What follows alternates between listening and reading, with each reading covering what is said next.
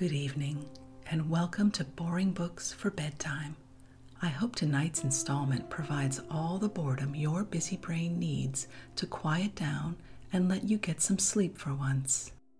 So lie back, adjust your volume, take a nice deep breath, and off we go. Before we get to our reading, I'd like to give a special shout out of thanks to Holly Clark, our latest Patreon subscriber. Holly, thank you so much for your support and for the lovely note you sent about what this podcast has meant to you. It's really nice to hear from the people on the other side of this mic, and it's much appreciated.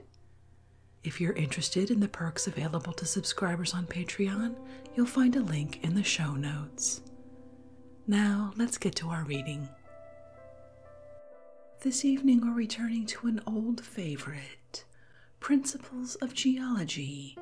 or the Modern Changes of the Earth and its Inhabitants, considered as illustrative of geology, by Sir Charles Lyell, M.A., F.R.S., Vice President of the Geological Society of London, author of a Manual of Elementary Geology, Travels in North America, A Second Visit to the United States, etc., etc. New and entirely revised edition, illustrated with maps, plates, and woodcuts. New York, D. Appleton & Co., 346 and 348 Broadway, 1854. Let's pick up where we left off. Chapter 3, History of the Progress of Geology Continued. After the decline of the Roman Empire, the cultivation of physical science was first revived with some success by the Saracens about the middle of the 8th century of our era. The works of the most eminent classic writers were purchased at great expense from the Christians and translated into Arabic, and Al-Mamun, son of the famous Harun al-Rashid, the contemporary of Charlemagne, received with marks of distinction at his court at Baghdad astronomers and men of learning from different countries. This caliph and some of his successors encountered much opposition and jealousy from the doctors of the Mohammedan law, who wished the Muslims to confine their studies to the Quran, dreading the effects of the diffusion of a taste for the physical sciences. Almost all the works of the early Arabian writers are lost. Amongst those of the 10th century, of which fragments are now extant, is a short treatise on the formation and classification of minerals by Avicenna, a physician, in whose arrangement there is considerable merit. The second chapter, on the cause of mountains, is remarkable, for mountains, he says, are formed, some by essential, others by accidental causes. In illustration of the essential, he instances a violent earthquake by which land is elevated and becomes a mountain. Of the accidental, the principle, he says, is excavation by water, whereby cavities are produced and adjoining lands made to stand out and form eminences. In the same century also, Omar, surnamed El-Alem, or the Learned, wrote a work on the retreat of the sea. It appears that on comparing the charts of his own time with those made by the Indian and Persian astronomers 2,000 years before, he had satisfied himself that important changes had taken place since the times of history in the form and the coasts of Asia, and that the extension of the sea had been greater at some former periods. He was confirmed in this opinion by the numerous salt springs and marshes in the interior of Asia, a phenomenon from which Pallas in more recent times has drawn the same inference. Von Hoff has suggested with great probability that the changes in the level of the Caspian, some of which there is reason to believe have happened within the historical era, and the geological appearances in that district indicating the desertion by that sea of its ancient bed, had probably led Omar to his theory of a general subsidence. But whatever may have been the proofs relied on, his system was declared contradictory to certain passages in the Quran, and he was called upon publicly to recant his errors, to avoid which persecution he went into voluntary banishment from Samarkand. The cosmological opinions expressed in the Quran are few and merely introduced incidentally, so that it is not easy to understand how they could have interfered so seriously with free discussion on the former changes of the globe. The Prophet declares that the earth was created in 2 days, and the mountains were then placed on it, and during these and 2 additional days the inhabitants of the earth were formed, and in 2 more the 7 heavens. There is no more detail of circumstances, and the deluge, which is also mentioned, is discussed with equal brevity. The waters are represented to have poured out of an oven, a strange fable said to be borrowed from the Persian Magi, who represented them as issuing from the oven of an old woman. All men were drowned save Noah and his family, and then God said, O earth, swallow up thy waters, and thou, O heaven, withhold thy rain. And immediately the waters abated. We may suppose Omar to have represented the desertion of the land by the sea to have been gradual, and that his hypothesis required a greater lapse of ages than was consistent with Muslim orthodoxy, for it is to be inferred from the Quran that man and this planet were created at the same time. And although Muhammad did not limit expressly the antiquity of the human race, yet he gave an implied sanction to the Mosaic chronology by the veneration expressed by him for the Hebrew patriarchs. A manuscript work entitled The Wonders of Nature is preserved in the Royal Library at Paris by an Arabian writer, Mohammed Qazwini, who flourished in the 7th century of the Hijra, or at the close of the 13th century of our era. Besides several curious remarks on aerolites, earthquakes, and the successive changes of position which the land and sea have undergone, we meet with the following beautiful passage, which is given as the narrative of Keats, an allegorical personage. Quote, I passed one day by a very ancient and wonderfully populous city, and asked one of its inhabitants how long it had been founded. It is indeed a mighty city, replied he. We know not how long it has existed, and our ancestors were on this subject as ignorant as ourselves. 5 centuries afterwards, as I passed by the same place, I could not perceive the slightest vestige of the city. I demanded of a peasant who was gathering herbs upon its former site how long it had been destroyed. In sooth, a strange question, replied he. The ground here has never been different from what you now behold it. Was there not of old, said I, a splendid city here? Never, answered he, so far as we have seen, and never did our fathers speak to us of any such. On my return there 500 years afterwards, I found the sea in the same place, and on its shores were a party of fishermen, of whom I inquired how long the land had been covered by the waters. Is this a question, said they, for a man like you? This spot has always been what it is now.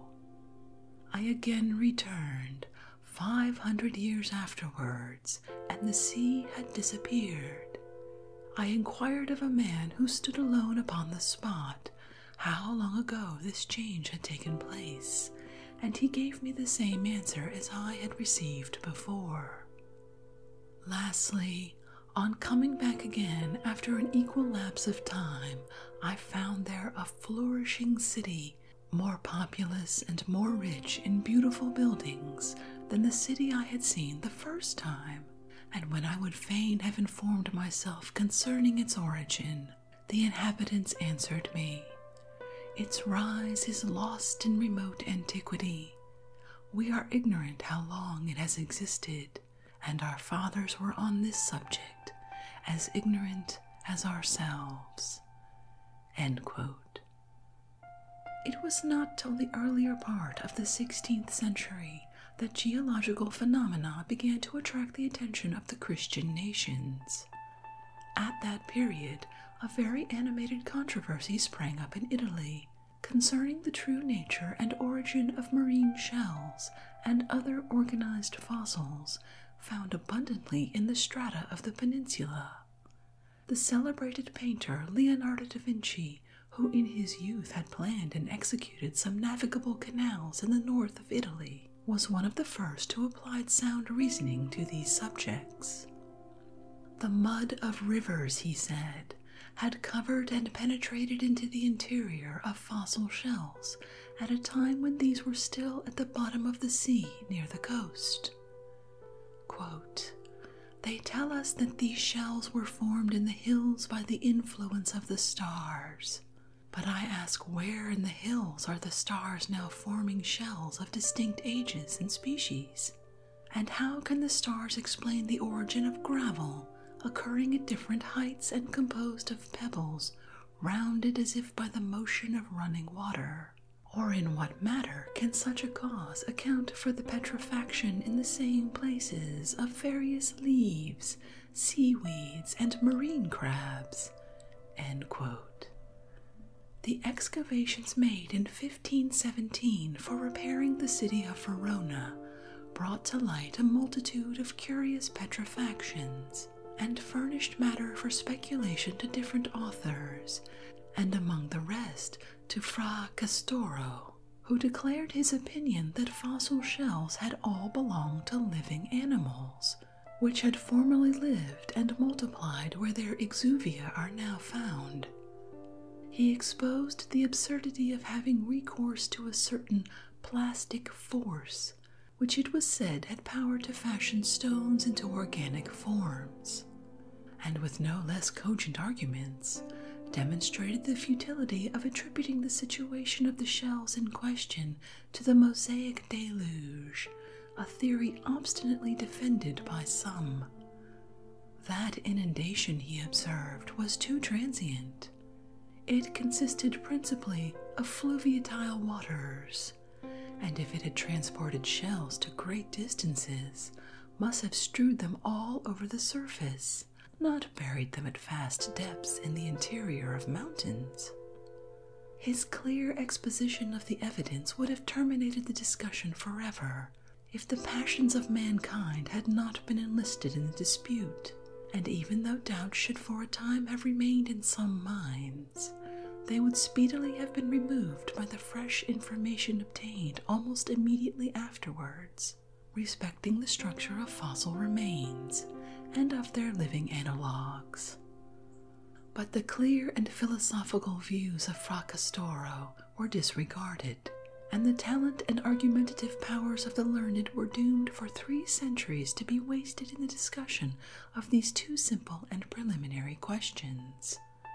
First, whether fossil remains had ever belonged to living creatures, and secondly, whether, if this be admitted, all the phenomena could not be explained by the deluge of Noah. It had been the general belief of the Christian world down to the period now under consideration that the origin of this planet was not more remote than a few thousand years, and that since the creation, the deluge was the only great catastrophe by which considerable change had been wrought on the earth's surface. On the other hand, the opinion was scarcely less general that the final dissolution of our system was an event to be looked for at no distant period. The era, it is true, of the expected millennium had passed away, and for 500 years after the fatal hour when the annihilation of the planet had been looked for, the monks remained in undisturbed enjoyment of rich grants of land bequeathed to them by pious donors, who, in the preamble of deeds beginning "Appropinquante mundi termino, appropinquante magno judicie die," left lasting monuments of the popular delusion. But although in the 16th century it had become necessary to interpret certain prophecies respecting the millennium more liberally, and to assign a more distant date to the future conflagration of the world, we find in the speculations of the early geologists perpetual allusion to such an approaching catastrophe, while in all that regarded the antiquity of the earth, no modification whatever of the opinions of the Dark Ages had been effected. Considerable alarm was at first excited when the attempt was made to invalidate by physical proofs an article of faith so generally received, but there was sufficient spirit of toleration and candor amongst the Italian ecclesiastics to allow the subject to be canvassed with much freedom. They even entered warmly into the controversy themselves, often favoring different sides of the question. And however much we may deplore the loss of time and labor devoted to the defense of untenable positions, it must be conceded that they displayed far less polemic bitterness than certain writers who followed them beyond the Alps, 2 centuries and a half later. The system of scholastic disputations, encouraged in the universities of the Middle Ages, had unfortunately trained men to habits of indefinite argumentation, and they often preferred absurd and extravagant propositions because greater skill was required to maintain them, the end and object of these intellectual combats being victory and not truth. No theory could be so far-fetched or fantastical as not to attract some followers, provided it fell in with popular notions. And as cosmogonists were not at all restricted in building their systems to the agency of known causes, the opponents of Fra Castoro met his arguments by feigning imaginary causes, which differed from each other rather in name than in substance. Andrea Mattioli, for instance, an eminent botanist, the illustrator of Dioscorides, embraced the notion of Agricola, a skillful German miner, that a certain materia pinguis, or fatty matter, set into fermentation by heat, gave birth to fossil organic shapes. Yet Mattioli had come to this conclusion from his own observations, that porous bodies such as bones and shells might be converted into stone, as being permeable to what he termed the lapidifying juice.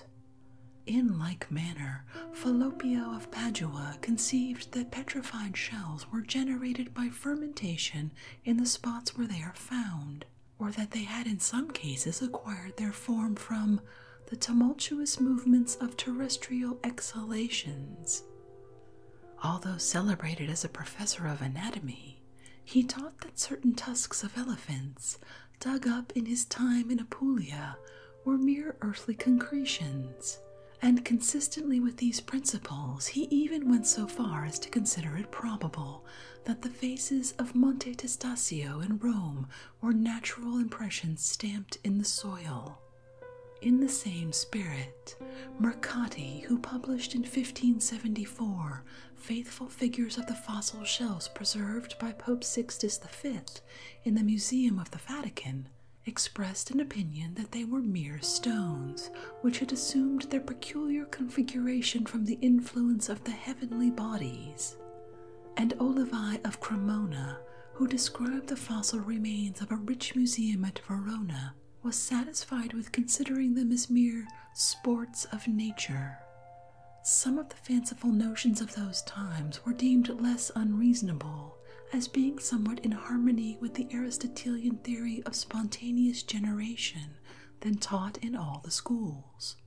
For men who had been taught in early youth that a large proportion of living animals and plants was formed from the fortuitous concourse of atoms, or had sprung from the corruption of organic matter, might easily persuade themselves that organic shapes, often imperfectly preserved in the interior of solid rocks, owed their existence to causes equally obscure and mysterious.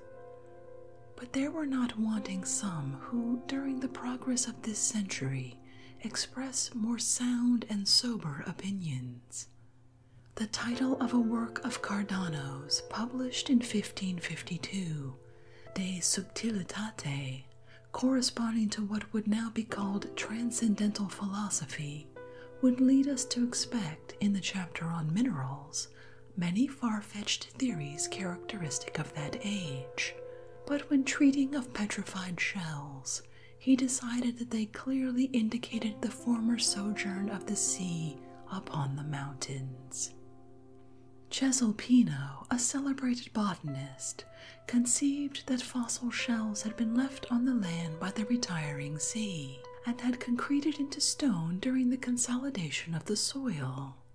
And in the following year, 1597, Simeone Majoli went still farther, and coinciding for the most part with the views of Cesalpino, suggested that the shells and submarine matter of the Veronese and other districts might have been cast up upon the land by volcanic explosions like those which gave rise in 1538 to Monte Nuovo near Pozzuoli. This hint seems to have been the first imperfect attempt to connect the position of fossil shells with the agency of volcanoes, a system afterwards more fully developed by Hooke, Lazzaro Moro, Hutton, and other writers. 2 years afterwards, Imperati advocated the animal origin of fossilized shells, yet admitted that stones could vegetate by force of an internal principle, and as evidence of this, he referred to the teeth of fish and spines of achini found petrified. Palissy, a French writer, on the origin of springs from rainwater and of other scientific works, undertook in 1580 to combat the notions of many of his contemporaries in Italy that petrified shells had all been deposited by the universal deluge. He was the first, said Fontenelle, when, in the French Academy, he pronounced his eulogy nearly a century and a half later, who dared assert in Paris that fossil remains of testacea and fish had once belonged to marine animals. To enumerate the multitude of Italian writers who advanced various hypotheses, all equally fantastical, in the early part of the 17th century, would be unprofitably tedious. But Fabio Colonna deserves to be distinguished, for although he gave way to the dogma that all fossil remains were to be referred to the deluge of Noah, he resisted the absurd theory of Staluti, who taught that fossil wood and ammonites were mere clay, altered into such forms by sulphurous waters and subterranean heat, and he pointed out the different states of shells buried in the strata, distinguishing between first the mere mold or impression, second the cast or nucleus, and thirdly the remains of the shell itself. He had also the merit of being the first to point out that some of the fossils had belonged to marine and some to terrestrial testacea. But the most remarkable work of that period was published by Steno, a Dane, once professor of anatomy at Padua, and who afterwards resided many years at the court of the Grand Duke of Tuscany. His treatise bears the quaint title of De Solido intra solidum naturalitiae contento, 1669, by which the author intended to express, on gems, crystals, and organic petrifactions enclosed within solid rocks. This work attests the priority of the Italian school in geological research, exemplifying at the same time the powerful obstacles opposed in that age to the general reception of enlarged views in the science. It was still a favorite dogma that the fossil remains of shells and marine creatures were not of animal origin, an opinion adhered to by many from their extreme reluctance to believe that the earth could have been inhabited by living beings before a great part of the existing mountains were formed. In reference to this controversy, Steno had dissected a shark recently taken from the Mediterranean, and had demonstrated that its teeth and bones were identical with many fossils found in Tuscany. He had also compared the shells discovered in the Italian strata with living species, pointed out their resemblance, and traced the various gradations from shells merely calcined or which had only lost their animal gluten to those petrifactions in which there was a perfect substitution of stony matter. In his division of mineral masses, he insisted on the secondary origin of those deposits in which the spoils of animals or fragments of older rocks were enclosed.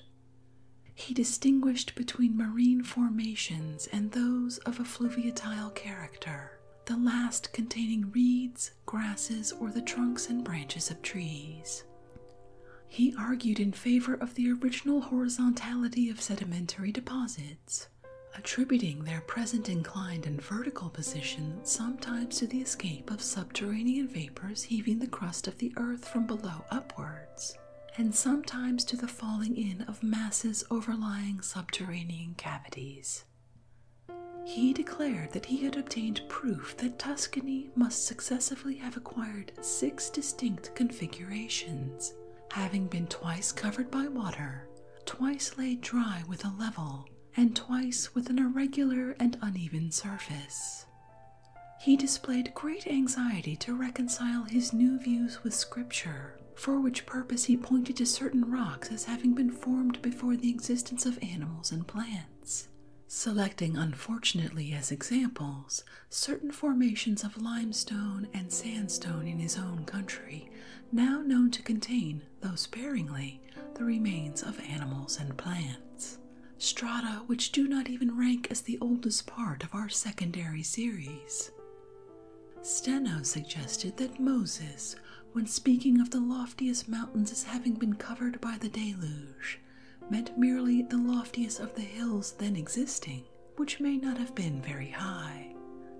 The diluvian waters, he supposed, may have issued from the interior of the earth, into which they had retired, when in the beginning the land was separated from the sea.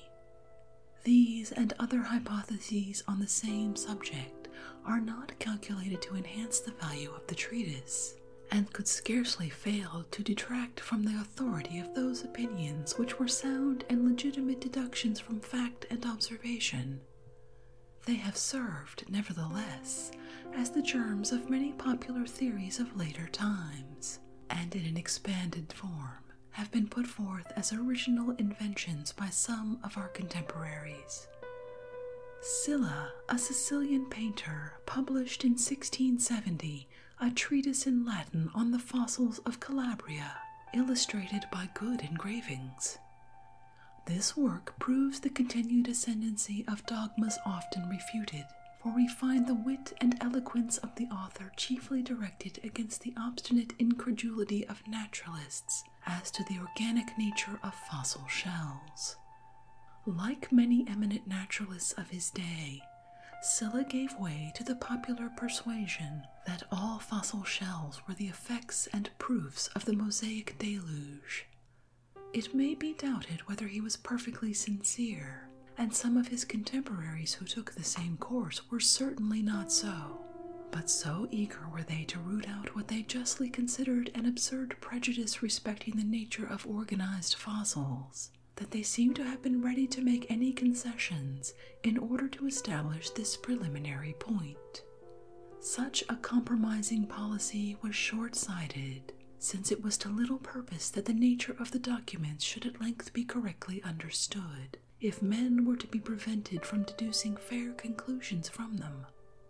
The theologians who now entered the field in Italy, Germany, France, and England were innumerable, and henceforward they who refused to subscribe to the position that all marine organic remains were proofs of the Mosaic deluge were exposed to the imputation of disbelieving the whole of the sacred writings. Scarcely any step had been made in approximating to sound theory since the time of Fra Castoro, more than 100 years having been lost in writing down the dogma that organized fossils were mere sports of nature, an additional period of a century and a half was now destined to be consumed in exploding the hypothesis that organized fossils had all been buried in the solid strata by Noah's flood.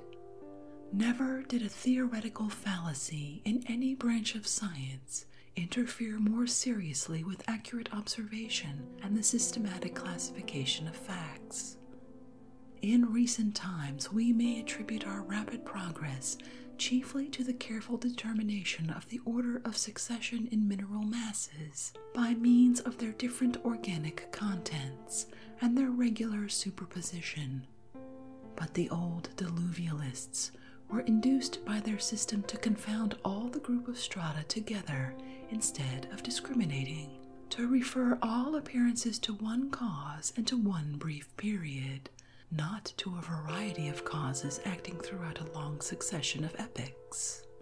They saw the phenomena only as they desired to see them, sometimes misrepresenting facts, and at other times deducing false conclusions from correct data. Under the influence of such prejudices, 3 centuries were of as little avail as a few years in our own times, when we are no longer required to propel the vessel against the force of an adverse current. It may be well, therefore, to forewarn the reader that in tracing the history of geology from the close of the 17th to the end of the 18th century, he must expect to be occupied with accounts of the retardation as well as of the advance of the science. It will be necessary to point out the frequent revival of exploded errors and the relapse from sound to the most absurd opinions, and to dwell on futile reasoning and visionary hypothesis, because some of the most extravagant systems were invented or controverted by men of acknowledged talent. In short, a sketch of the progress of geology is the history of a constant and violent struggle of new opinions against doctrines sanctioned by the implicit faith of many generations and supposed to rest on scriptural authority.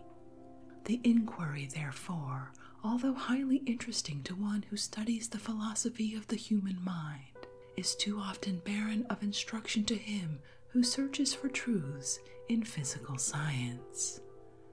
Quirini, in 1676, contended in opposition to Sylla that the diluvian waters could not have conveyed heavy bodies to the summit of mountains, since the agitation of the sea never, as Boyle had demonstrated, extended to great depths, and still less could the testacea, as some pretended, have lived in these diluvian waters, for the duration of the flood was brief, and the heavy rains must have destroyed the saltness of the sea.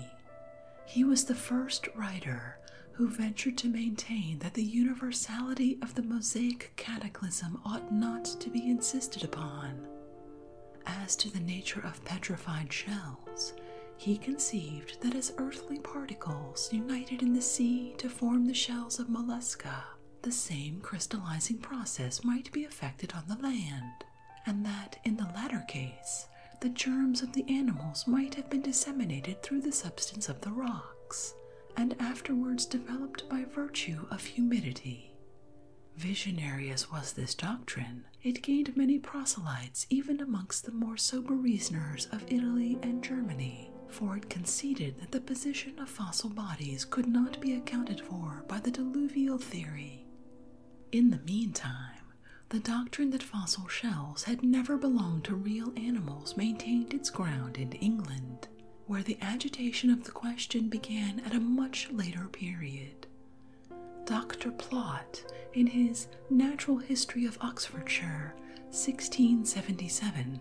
attributed to a plastic virtue latent in the earth the origin of fossil shells and fishes, and Lister, to his accurate account of British shells in 1678, added the fossil species under the appellation of turbinated and bivalve stones. Either, said he, these were terrigenous, or, if otherwise, the animals they so exactly represent have become extinct. This writer appears to have been the first who was aware of the continuity over large districts of the principal groups of strata in the British series, and who proposed the construction of regular geological maps. The great mathematician Leibniz published his Protogoa in 1680. He imagined this planet to have been originally a burning luminous mass, which ever since its creation has been undergoing refrigeration. When the outer crust had cooled down sufficiently to allow the vapors to be condensed, they fell and formed a universal ocean, covering the loftiest mountains and investing the whole globe.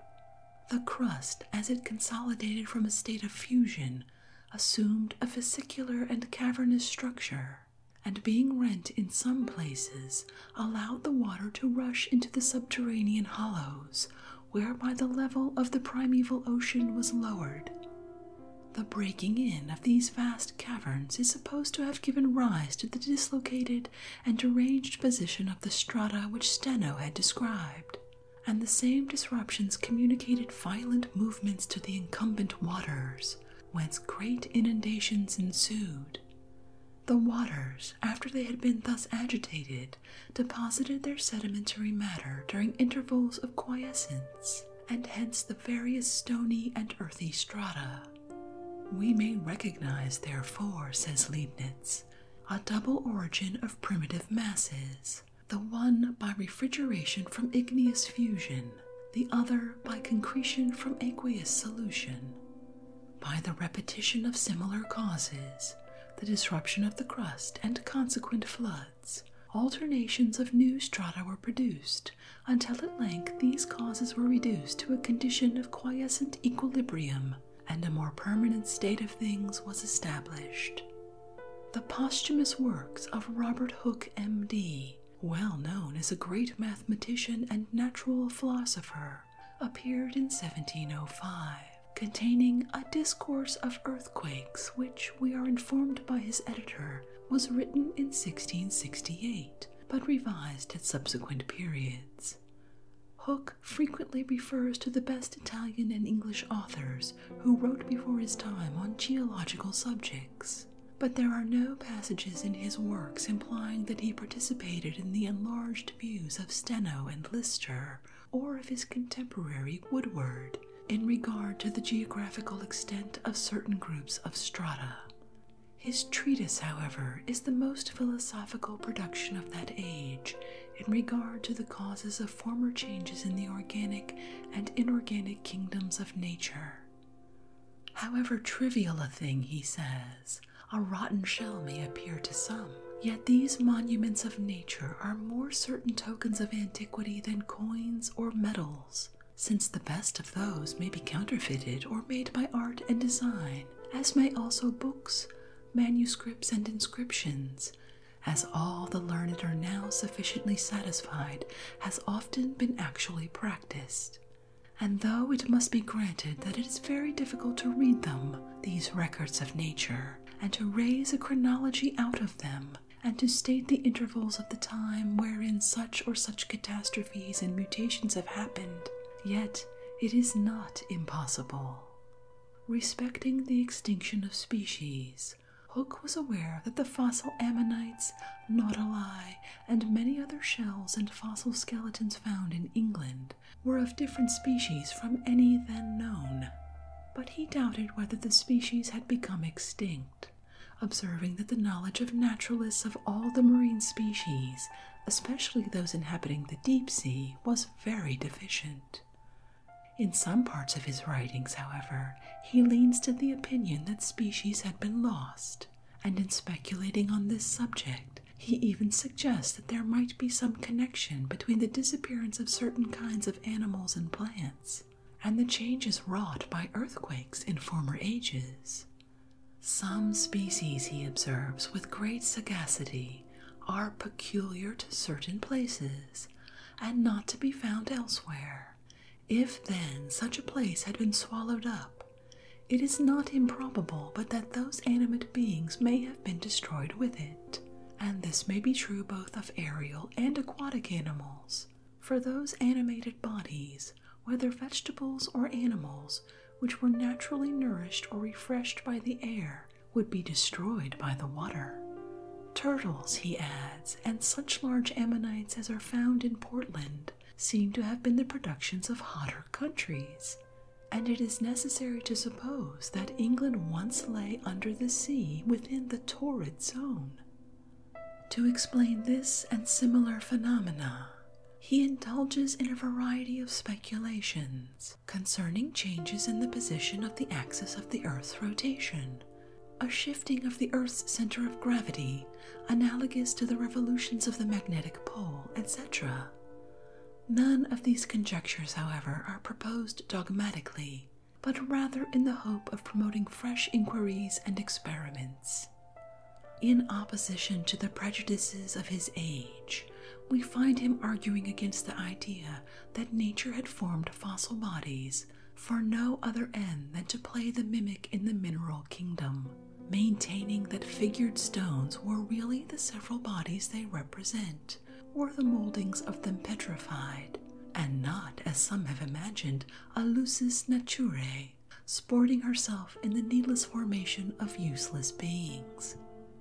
It was objected to Hooke that his doctrine of the extinction of species derogated from the wisdom and power of the omnipotent Creator, but he answered that, as individuals die, there may be some termination to the duration of a species, and his opinions, he declared, were not repugnant to Holy Writ, for the Scriptures taught that our system was degenerating and tending to its final dissolution, and as, when that shall happen, all the species will be lost, why not some at one time and some at another? But his principal object was to account for the manner in which shells had been conveyed into the higher parts of the Alps, Apennines, and Pyrenean hills, and the interior of continents in general. These and other appearances, he said, might have been brought about by earthquakes, which have turned plains into mountains, and mountains into plains, seas into land, and land into seas, made rivers where there were none before, and swallowed up others that formerly were, etc., etc., and which, since the creation of the world, have wrought many great changes on the superficial parts of the earth, and have been the instruments of placing shells, bones, plants, fishes, and the like in those places where, with much astonishment, we find them. This doctrine, it is true, had been laid down in terms almost equally explicit by Strabo to explain the occurrence of fossil shells in the interior of continents, and to that geographer and other writers of antiquity Hooke frequently refers. But the revival and development of the system was an important step in the progress of modern science. Hooke enumerated all the examples known to him of subterranean disturbance, from the sad catastrophe of Sodom and Gomorrah down to the Chilean earthquake of 1646, the elevating of the bottom of the sea, the sinking and submersion of the land, and most of the inequalities of the earth's surface might, he said, be accounted for by the agency of these subterranean causes. He mentions that the coast near Naples was raised during the eruption of Monte Nuovo, and that in 1591 land rose in the island of St. Michael during an eruption, and although it would be more difficult, he says, to prove, he does not doubt but that there had been as many earthquakes in the parts of the earth under the ocean as in the parts of the dry land, in confirmation of which he mentions the immeasurable depth of the sea near some volcanoes. To attest the extent of simultaneous subterranean movements, he refers to an earthquake in the West Indies in the year 1690, where the space of earth raised or struck upwards by the shock exceeded, he affirms, the length of the Alps and Pyrenees. As Hooke declared the favorite hypothesis of the day, that marine fossil bodies were to be referred to Noah's flood, to be wholly untenable, he appears to have felt himself called upon to substitute a diluvial theory of his own, and thus he became involved in countless difficulties and contradictions. During the great catastrophe, he said, there might have been a changing of that part which was before dry land into sea by sinking, and of that which was sea into dry land by raising, and marine bodies might have been buried in sediment beneath the ocean in the interval between the creation and the deluge. Then follows a disquisition on the separation of the land from the waters mentioned in Genesis, during which operation some places of the shell of the earth were forced outwards, and others pressed downwards or inwards, etc. His diluvial hypothesis very much resembled that of Steno, and was entirely opposed to the fundamental principles professed by him, that he would explain the former changes of the earth in a more natural manner than others had done. When, in despite of this declaration, he required a former crisis of nature, and taught that earthquakes had become debilitated, and that the Alps, Andes, and other chains had been lifted up in a few months, he was compelled to assume so rapid a rate of change that his machinery appeared scarcely less extravagant than that of his most fanciful predecessors.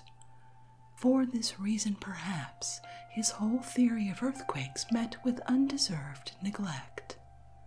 One of his contemporaries, the celebrated naturalist Ray, participated in the same desire to explain geological phenomena by reference to causes less hypothetical than those usually resorted to.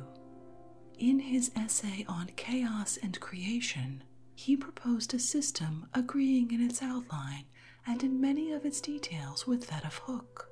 but his knowledge of natural history enabled him to elucidate the subject with various original observations. Earthquakes, he suggested, might have been the second causes employed at the creation in separating the land from the waters, and in gathering the waters together into one place.